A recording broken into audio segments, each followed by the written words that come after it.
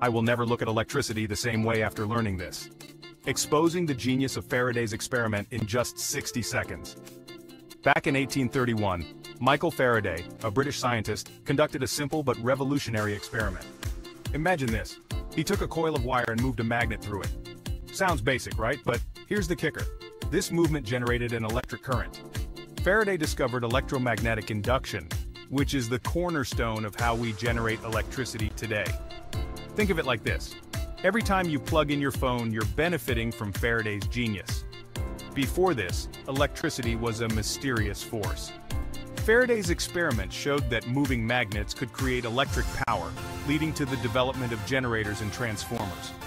So, the next time you flip a light switch, remember, it all started with a simple magnet and wire. Faraday's experiment was like discovering the recipe for electricity. And that, my friends, is the shocking truth.